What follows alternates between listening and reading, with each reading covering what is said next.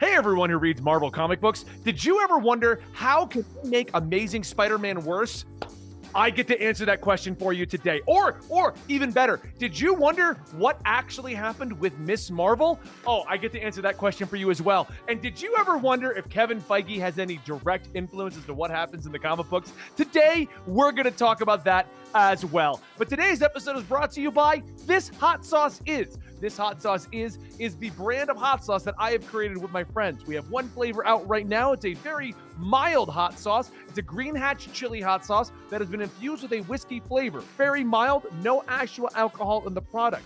Now, I was told it'd be a lot more fun if I started reading the reviews for our hot sauce, such as from Andrew, great hot sauce, not very hot, but good flavor. Highly recommend. Over here, we've got from Randy McDougald.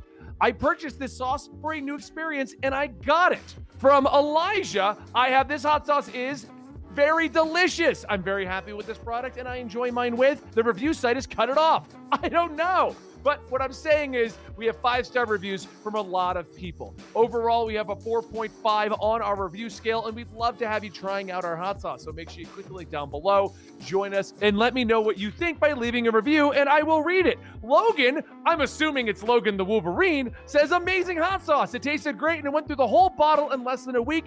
I will definitely be getting more of ... I should have opened up the behind-the-scenes reviews, but whatever. That's what I have. I hope you guys enjoy. Now let's talk about the Marvel thing.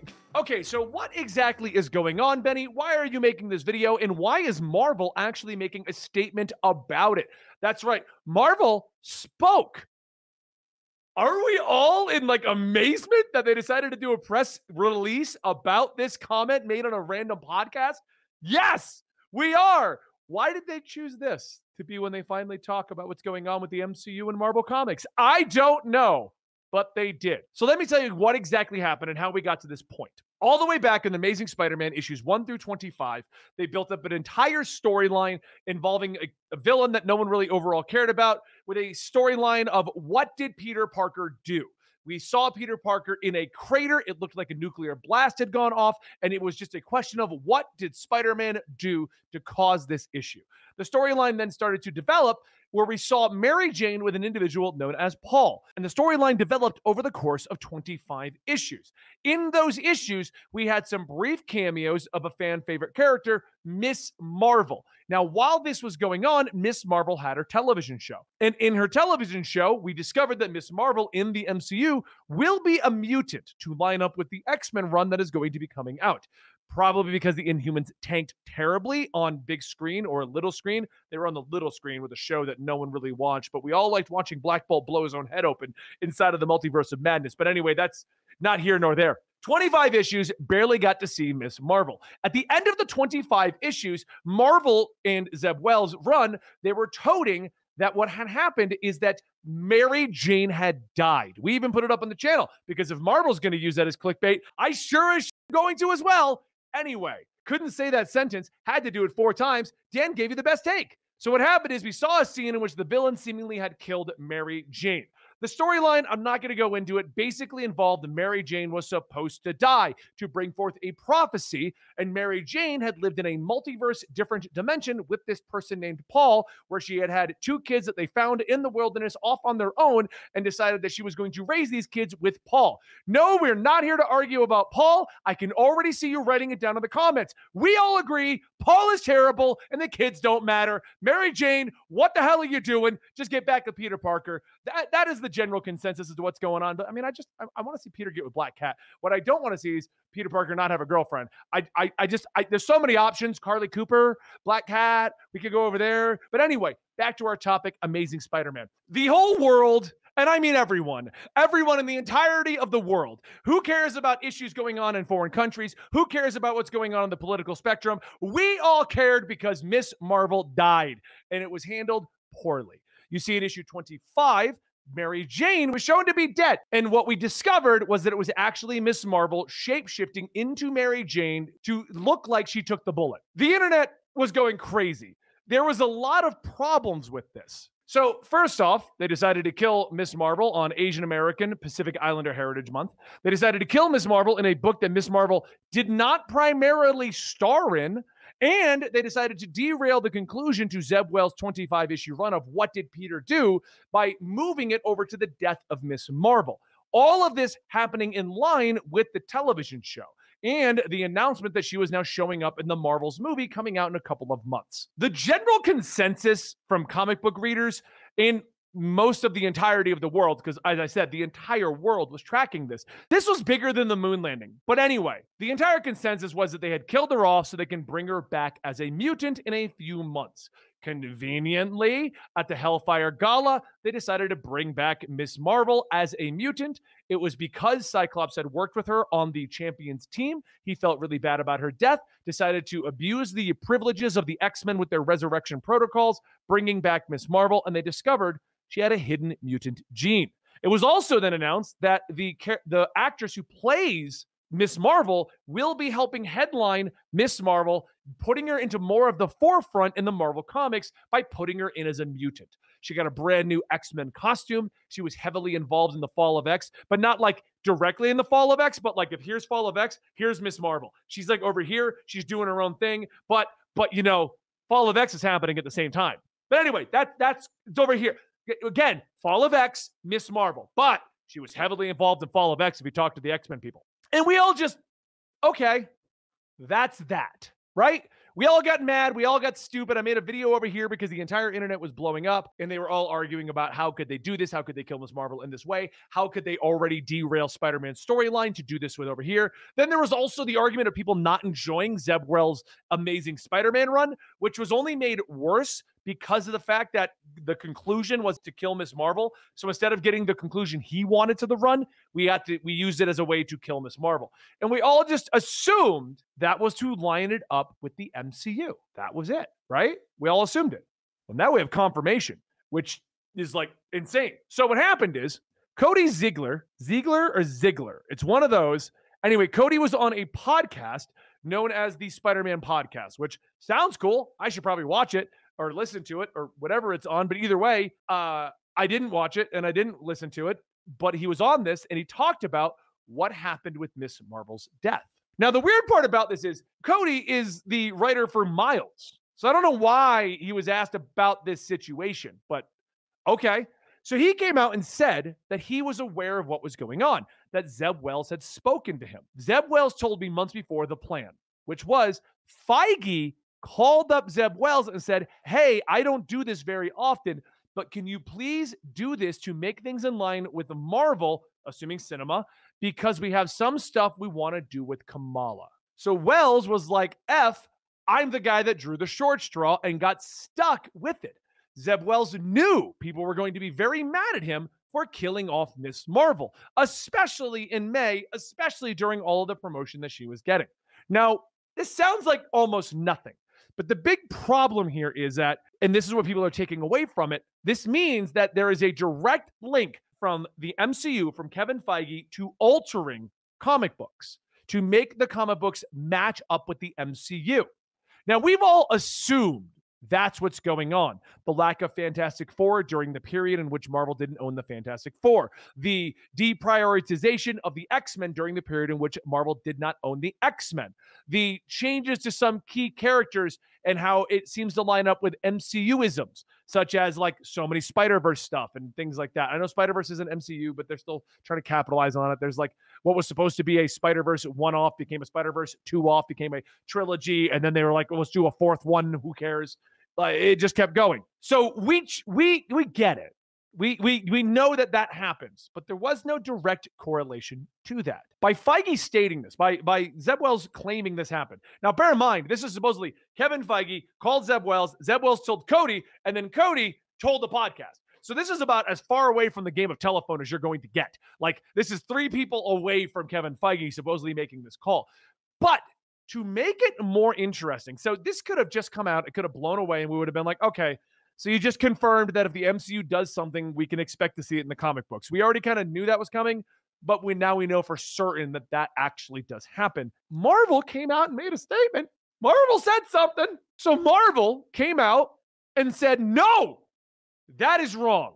They flatly denied the rumor and added that Kamala Khan's death and resurrection as a mutant was explicitly an editorial decision, one planned long before Amazing Spider-Man number 26. Following Miss Marvel, the New Mutant, Kamala will headline the upcoming Oh, that's from this article here, but they're saying that, following that, she's now in the New Mutant, and then she's going to go into the X-Men spinoff NYX. And then there was a separate statement from Marvel Studios that was like, no. Feige never called anyone. Now, this is weird. One, Marvel never makes statements about what their writers state on a random podcast or what they say on Twitter. If you don't believe me, just look at the tirades some of the Marvel writers have done on Twitter. I have said on my podcast for years that somebody needs to police the Marvel writers on Twitter and on podcasts because they go off on these random tirades, pissing off people, and no one seems to care. And they just say things that they shouldn't be saying. And Marvel's never made a statement on that. There's literally like Twitter proof of like certain writers claiming that they want to injure people that are against them. There's Twitter proof of individuals who wrote previous runs going through and having heated debates with people, stating things that they shouldn't be stating. Marvel's never made a statement on that at all. They've never come in and said anything. But you have a podcast statement, and all that was said was Kevin Feige called Zeb Wells and said, do this. Isn't that weird? Now, if I thought about this in advance, I'd have a tinfoil hat to grab and just throw on my head. But one, I don't have tinfoil at the house. And two, I don't have the effort to put. Dan, can you just superimpose a tinfoil hat on my head at this point? It could look as copy paste as you want it to look. Cut out art. Just throw it on my head. Okay. Another statement was made by the MCU side of this argument. They said they prefer Marvel to not match up with the movies because they consider the Marvel comics to be working 10 years in advance from the MCU. That by doing this, they're giving the MCU new content to work with in 10 years. They will catch up and they will do what the comics are doing. But we have seen that not to be true. Slight changes to storylines or origins. Another great example is Loki becoming a good guy. The comics matched up to Loki being a good guy. If you were unaware, Loki was not the jokester anti-hero that he is in the movies and he is in his show. And he was just a downright villain who once in a while showed that he had a heart. But as the movies came out and people liked Loki as he was, Marvel started releasing anti-hero Loki content. Star-Lord is another example. He's kind of like just, oh my God, I don't know what I'm doing, but everything works out for me thanks to Chris Pratt. But in the comics, pre that, he was a very serious, like brooding hero. He did not make jokes. He did not link together the Guardians. He didn't want to be a part of it. He was just Star-Lord.